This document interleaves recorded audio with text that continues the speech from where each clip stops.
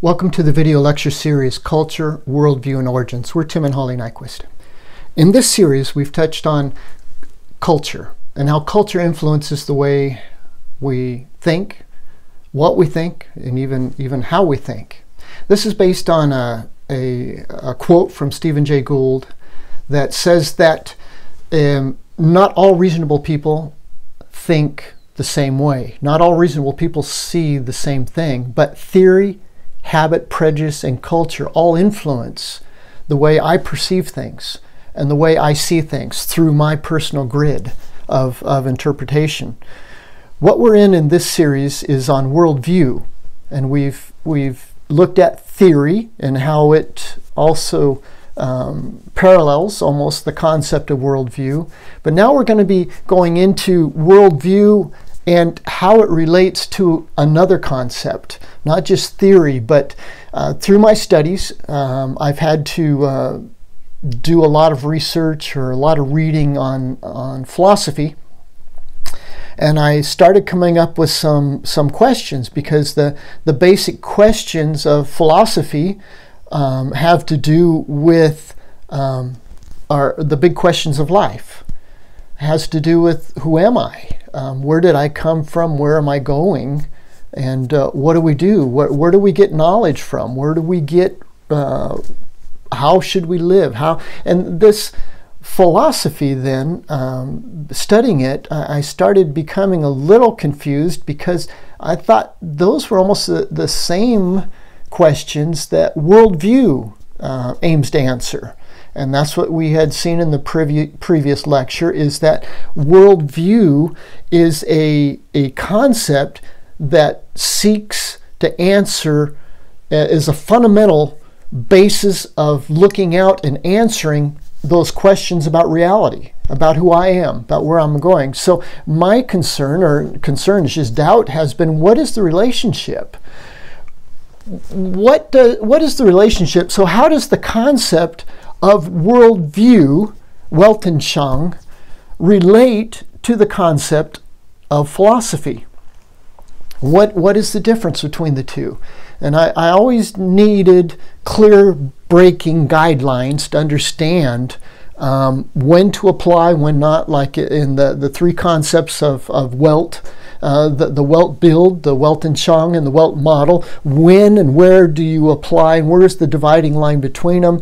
And frankly, in a lot of the writers and the philosophers, they have different dividing lines. And so it gets kind of difficult sometimes to understand. And sometimes you just have to draw the line and say, okay, this is the way I'm going to use it. But philosophy, what does philosophy mean? What's the definition of philosophy? This is what I found. It's from the Florida State University Department. It says, philosophy in a broad sense is an activity people undertake when they seek to understand fundamental truths about themselves, the world in which they live, and their relationships to the world and to each other.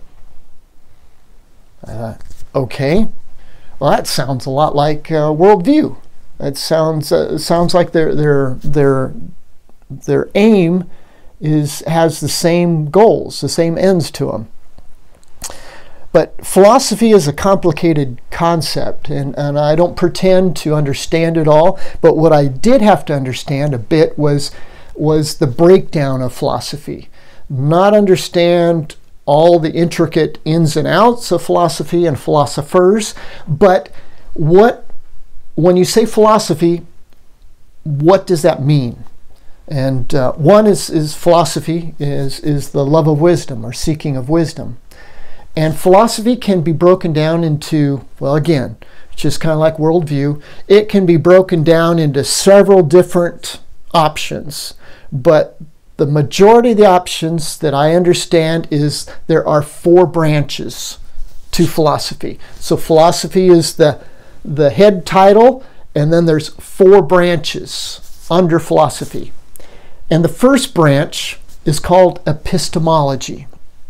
And epistemology has to do with knowledge. How do we get it? From where do we get it? And so it is actually involved in 2 areas of thinking.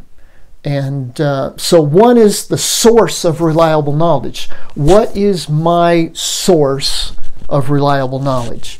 There are, again, various different opinions, but there seems to be one general opinion, is that there are 4 general sources for reliable knowledge from which we can base our thinking processes on. The first source they call intuitive knowledge. And intuitive knowledge is based on what it says, intuition.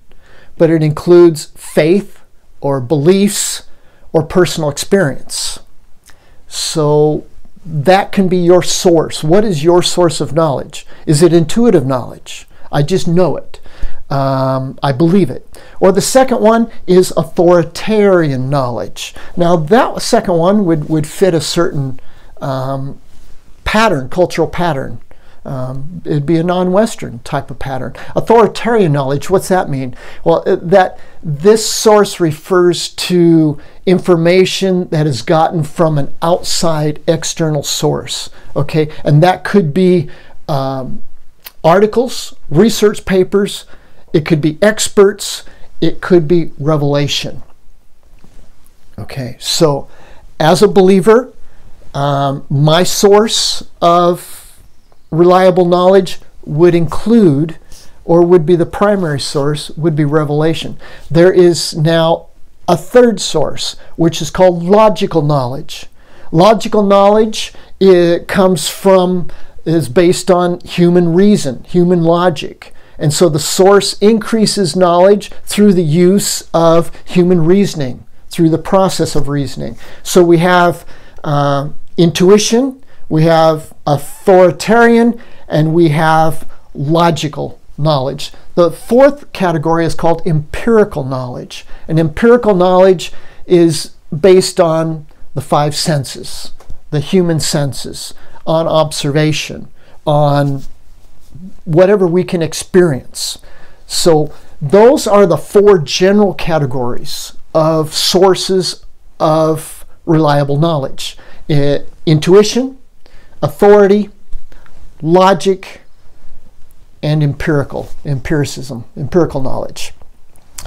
We're going to go over those again coming back up soon, but that is epistemology. That's epistemology A. Epistemology B, I've divided it into two sectors of epistemology.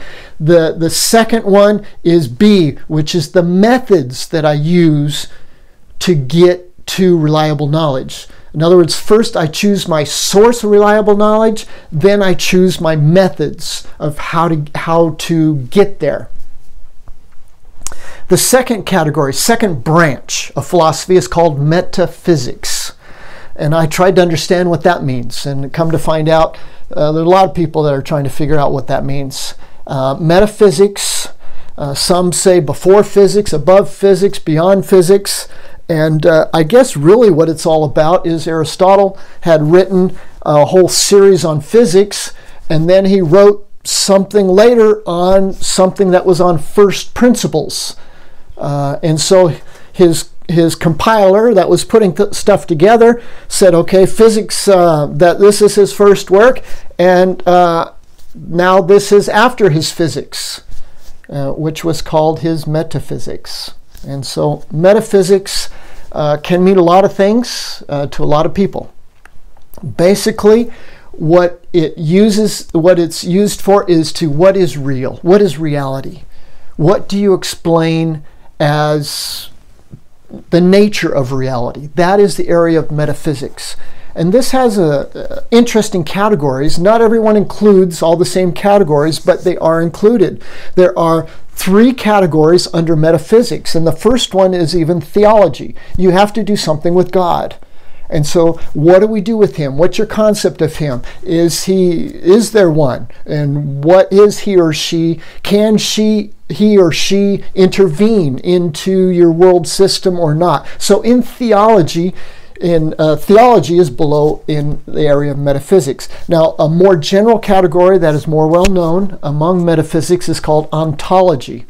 And ontology is the basic beliefs about existence, about being, about the humans, about us, about mind, about matter, about our existence, ontology.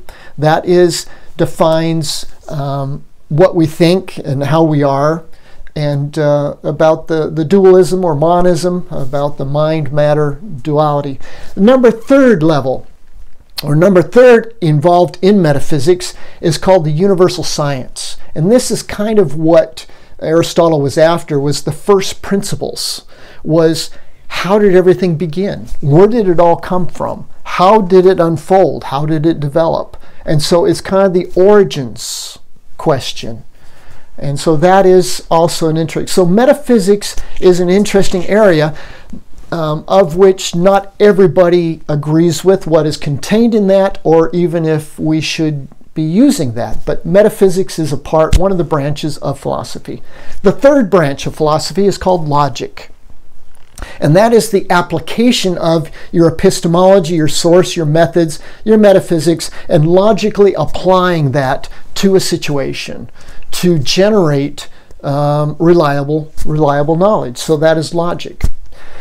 Number 4 is axiology. Axiology has to do with values, has to do with ethics. And so after you've added everything up, it all comes down to what I value. What are my ethics for doing certain things in different situations? And so that is axiology. So those are the 4 branches of philosophy. And now to look at those 4 branches in this house again is to look to see how the 4 branches of philosophy correspond to the ground level, in that there is no ground level. In philosophy, it doesn't start at ground level. In philosophy, it starts at I start at the source, epistemology. What is my source of knowledge? Where do I go? Do I go to, is it logic? Is it empiricism? Is it intuition? Or is it authority? And in my house, I would go to authority. It would be built on revelation. So epistemology starts at the base. The next, metaphysics, has to do with the basic beliefs that comes out. So the metaphysics is the ontology. What are my basic beliefs about reality? And so that's ontology, but that's under metaphysics. Then the system of thought, then the epistemology again, but it's methods. How do I now apply from my source, through my basic beliefs, my methods? That's epistemology. Back to how do we get knowledge? And it's through the methods. Then once we have the methods in place, then we have a logic that's produced, a system that is practiced producing more reliable knowledge. So that is through logic. And then up to the top, we have our values and ethics, which is axiology. And so now you can see how philosophy corresponds to the house that we had seen earlier of worldview. So this house we're going to be using through the rest of the series. But it's just a house to visually represent the sequence of philosophy and the different branches of it and how they go together. Thank you again for accompanying me. And we're Tim and Holly. If you'd like to correspond with us, we're at doubleroadrover.com or at thn.academia@gmail.com. Again, thanks for accompanying me. See you next time.